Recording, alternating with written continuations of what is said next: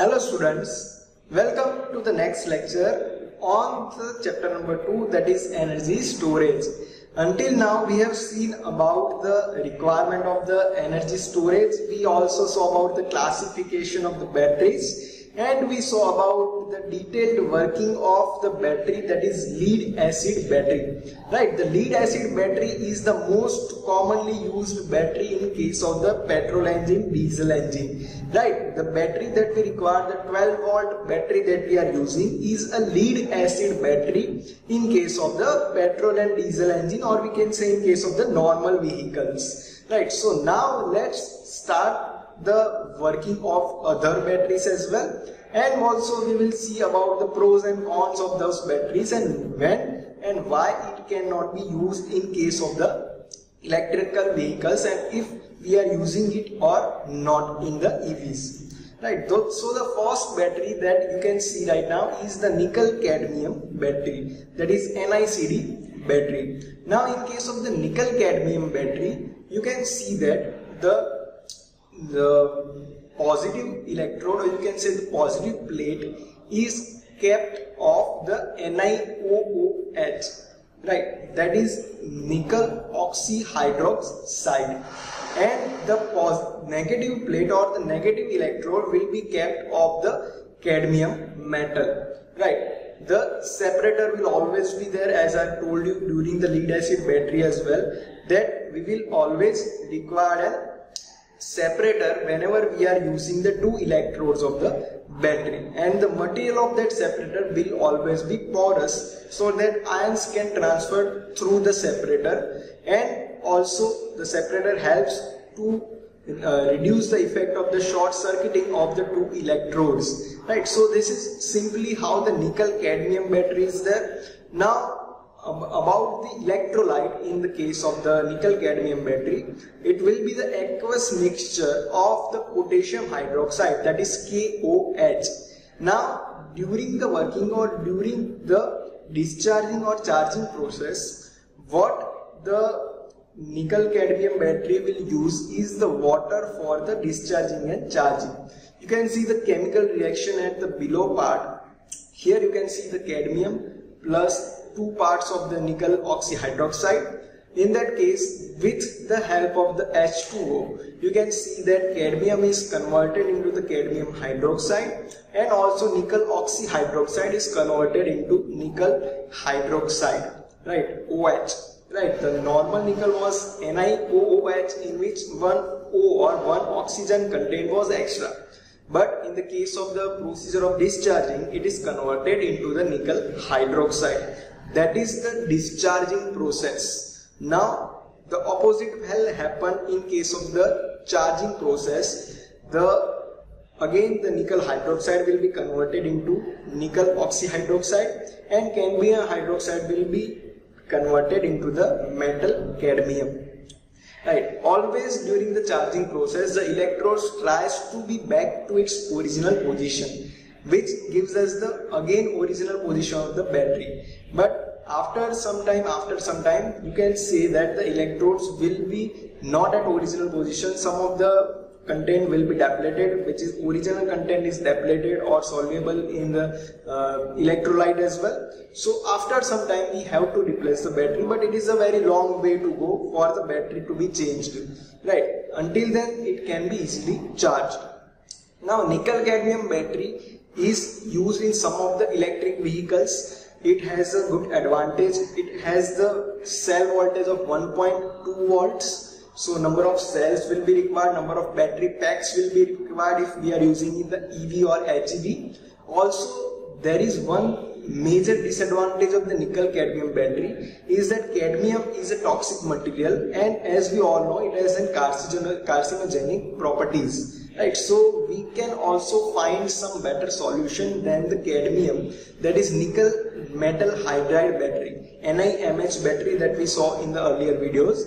So that is a better solution to nickel-cadmium battery, which almost gives us the same performance as NiCd battery, and because of that NiMH or nickel metal hydride battery is superseding to this nickel-cadmium battery, that we will see further in this video. This is how the nickel-cadmium battery is arranged in some of the way. You can see that the components that can be used in one can. You can see that this battery is type of a cell. Right? This structure is a type of a cell that we use in normal electric components such as in a clock or in a remote, right? TV remote. This type of battery you can see right now in the vehicles. The different battery will be used, but the arrangement of this component will be similar to this. So in this you can see that negative electrode, positive electrode is connected. Insulated washer is provided below, right? The can is given in which all the components are being arranged, in which in between them we will require to attach the separators as well. As I already told you, the positive and negative terminals will be given at opposite end of the can as well. So this is simply how this battery will be arranged, right? Second type is the nickel-zinc battery. Right, that nickel-zinc battery is actually not being used in the electric vehicles because it has a very easy or very common disadvantage that does not allow us to use this battery because we already have better options as well. The cell voltage of this battery is around 1.4 volts, which is higher than the previous one, but it has a certain disadvantage. Right, now first let's talk about the electrodes. So in place of the negative electrode, the cadmium, in this we are using the zinc metal as a negative electrode. The positive electrode will stay same, that is NiOOH, that is nickel oxyhydroxide, and the electrolyte will be same, that is aqueous potassium hydroxide, that is KOH. The H2O from the aqueous mixture means the H2O plus any other electrolyte that we are talking. Aqueous means H2O, right? So that H2O will be used during the discharging and charging process for the chemical reactions, as you can see in the chemical equation. So zinc will be converted into zinc hydroxide and nickel will be converted into nickel hydroxide. Now there is a big advantage of using the zinc as a negative electrode because zinc will deplete itself, and during the charging process the 100% recovery of the zinc electrode is not happening, right? So because of some cycles the zinc will be depleted and the shape of the zinc will change after some of the cycles. So that shape change will not allow the battery to provide the power or to provide the voltage and current that is being required, and after some of the cycles the battery dies. So the cycle life of the nickel-zinc battery is lower compared to other batteries, and because of that, that nickel-zinc battery is not used in our vehicles. The bottom part you can see the figure in which the normal cells are used or shown for the nickel-zinc battery. Right, this is the basic example of the nickel-zinc battery. Next is the nickel metal hydride battery, that is NiMH battery. Right, now in case of the NiMH battery, the positive electrode will be same that was earlier used, NiOOH, that is nickel oxyhydroxide, right?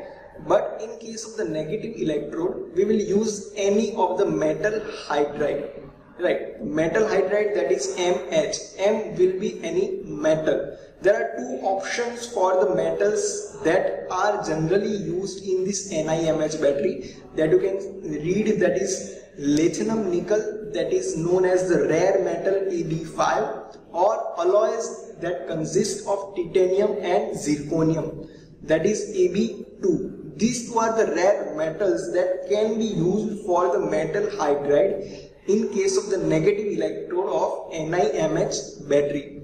Right, so in the NiMH battery, it gives almost similar performance to the nickel-cadmium battery. Also, it removes the disadvantage of the cadmium, which is toxic to atmosphere, to users as well, to service engineers as well. So because of those toxicity, the nickel-cadmium battery lags to our nickel-MH battery.